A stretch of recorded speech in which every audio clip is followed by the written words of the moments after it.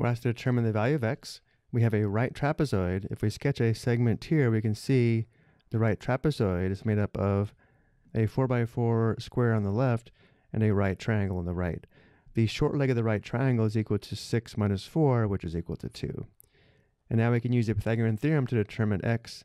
Because x is the hypotenuse, we know x squared is equal to the sum of the square of the legs, or 2 squared plus 4 squared, which gives us x squared is equal to 4 plus 16, or 20. And now to determine x, we take the square root of both sides of the equation. We know x is going to be positive because it's a length.